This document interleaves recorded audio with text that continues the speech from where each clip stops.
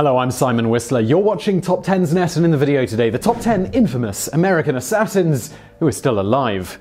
Assassination is so ingrained in American culture that it's practically a national pastime. Every single president since Lyndon Johnson has been the target of an assassination attempt, with plenty more before LBJ also finding themselves on the wrong end of a bullet. And that's before you even take into account the lower-ranking politicians that have been attacked, as well as the civil rights figures, the sportsmen, the artists. All we are saying is that if assassination was an Olympic sport, Team USA would be beating everyone but Russia. The one upside is that American assassinations usually end up with the assassin themselves dying. Think of Lee Harvey Oswald gunned down by Jack Ruby, or John Wilkes Booth shot to pieces by federal troops. But usually isn't always, and just occasionally an American assassin ends up with the attempted killer surviving. In the video today, we're looking at 10 assassins who have survived for so long now that you'll probably be surprised to learn that they're not dead from old age. Number 10. Sirhan Sirhan. The 1960s were a terrible decade to have the surname Kennedy. After JFK was gunned down in Dallas in 1963, Democrat hopes were pinned on his brother Bobby. Fast forward 5 years from John's death, and Bobby Kennedy was also gunned down, only moments after becoming the Democratic Party's top pick to run for president. His assassin, Sirhan Sirhan, was a Palestinian native born in Jerusalem. As the life bled out of yet another Kennedy, he was heard to shout, "I did it for my country." Sirhan's guilt was pretty well established. Even the conspiracy theorists think that he fired at RFK. They disagree on whether there was a second shooter, though. Although Sirhan later claimed he couldn't remember a thing about the killing, prosecutors treated it as an open and shut case. On the 23rd of April 1969, the Palestinian assassin was given the death penalty. So, you might be wondering, why is he still alive? Well, for that, you can thank the state of California. California outlawed the death penalty in 1972 before they had a chance to execute Sirhan. When it was reinstated a year later, all of those who had previously been sentenced to death, including Sirhan and one Charles Manson, were now on life imprisonment. Nearly 50 years after he was incarcerated, Sirhan is still hoping to be released. Number 9. John Hinckley Jr. On March 31st, 1981, President Ronald Reagan stepped out of the Hilton Hotel in Washington, D.C. and into a hail of bullets. In a matter of seconds, John Hinckley Jr. squeezed off 6 shots, wounding 2 officers and putting a bullet through the press secretary's brain. The president himself was badly wounded, a slightly different angle, and Reagan would have been known as the 5th White House incumbent to be gunned down. So what happened to the man who nearly killed 4 people? Where is Hinckley now? Well, the answer is he's living in Virginia with his mother. After the shooting, Hinckley was found not guilty by reason of insanity and committed to an asylum. This angered a lot of people, both because Hinckley had just committed what is usually a serious crime, and because he was a spoiled rich kid who had never yet had to deal with the consequences of his actions. Things didn't improve much in the hospital. Hinckley was discovered to be exchanging letters with Ted Bundy and trying to contact Charles Manson. Hinckley was eventually released in 2016. At the time of writing, he was still confined to a 50-mile radius around his mother's home, and he is receiving psychiatric treatment. Number 8. Squeaky Fromme. If the name Squeaky Fromme sounds like a kid's cartoon character, the actual personality of its owner couldn't be any more different. Born Lynette Squeaky, she was a member of the Manson family. Although she wasn't involved in the killing of Sharon Tate, the young dancer was obsessed by the cult leader. When Manson was moved between jails after his conviction, she moved town to follow him. She had other equally shady connections as well. Not long after Manson was imprisoned, Squeaky was arrested for the brutal murder of a couple. Again, she avoided jail, while again her associates, this time members of the Aryan Brotherhood, were imprisoned for the crimes. But even her connections with California's weirdest cult and a bunch of neo-Nazis had nothing on the time she tried to kill a US president. The year was 1975, and it was a warm day in Sacramento. As Gerald Ford passed through a crowd, Squeaky suddenly emerged from between 2 people, pulled out a loaded gun, and pointed it right at the president's chest. But the gun, it jammed. "It didn't go off," was Squeaky's defense when she was arrested, and it sure as heck did not fly. She was jailed for attempted assassination and only released in 2009. She currently resides in New York City. Interestingly, though, she wasn't the only young woman to try and kill Ford. Number 7. Sarah Jane Moore.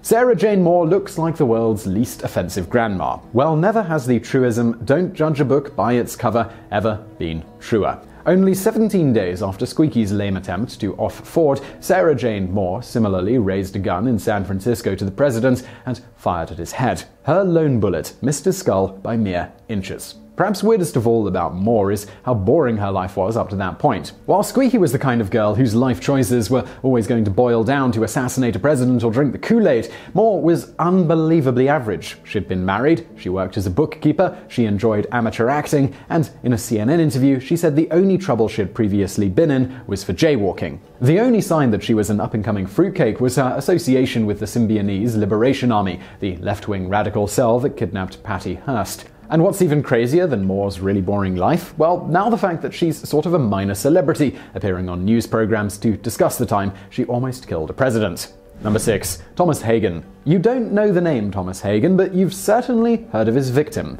Hagan was the guy who killed Malcolm X, shooting the civil rights leader dead while he addressed the Organization of Afro-American Unity in 1965.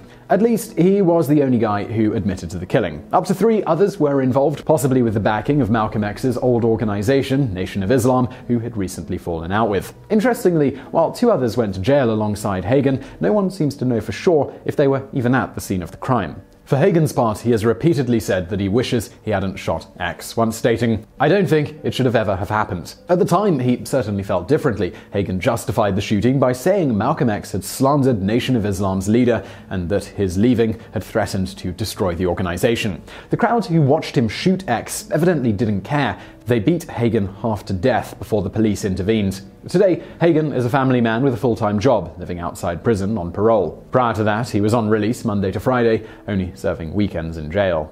Number 5. Arthur Bremer. You probably know George Wallace for his segregation now, segregation forever speech, but the Alabama governor was nearly so much more. In 1972, he was favorite to win Maryland in the Democratic primaries to run for president. He'd already won Michigan, stretching his support outside of the Deep South. He might even have become the first Democratic nominee from the party's Dixiecrat wing. Might is the operative word here, though. We'll never know because on the day before the Maryland primary, Arthur Bremer stepped out of a crowd and shot Wallace in the abdomen. He shot the governor because his plan to kill Nixon had fallen through when he saw how well guarded the president was and decided to set his sights a little lower. In videos of the event, he can be seen in the crowd with an eerie grin on his face, his eyes obscured by sunglasses. Wallace survived the assassination attempt, which left him paralyzed from the waist down. Bremer was jailed despite claiming to be schizophrenic and kept inside for 35 years. Released in 2007, he is now said to have a steady job. Conditions of his parole, however, mean that he cannot go anywhere near elected officials.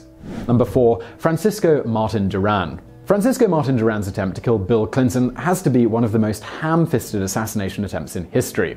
Duran hid an assault rifle in his trench coat and took it up to 1600 Pennsylvania Avenue and waited until he saw the president emerge from the White House. He immediately began firing across the lawn, cracking a window, and that's it. Duran's firing was super erratic and lasted only a couple of seconds before bystanders managed to wrestle him to the ground. It was later revealed that the man he thought was Clinton wasn't Clinton at all. In fact, Clinton was inside watching TV. Not a single person was hurt during the attempt. Duran later claimed that he'd been fighting aliens, which briefly turned his bungled assassination attempt into a nationwide source of amusement.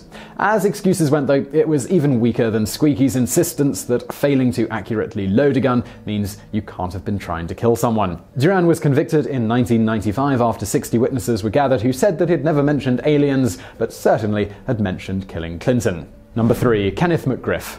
McGriff is the odd one out on this list because he's the one person we don't know for absolute sure killed their target. A drug trafficker and gang member, McGriff was the kingpin of New York Supreme Team, a fancy name for a gang of hoodlums who killed people over crack debts. He's currently in prison for hiring people to kill his enemies, but law enforcement thinks he was also one of the people behind the most notorious music assassinations of the 21st century, the killing of Run DMC member Jam Master Jay. Jay was killed in 2002 in Queens, New York City, while sat inside a recording studio. 2 gunmen entered and shot him through the head.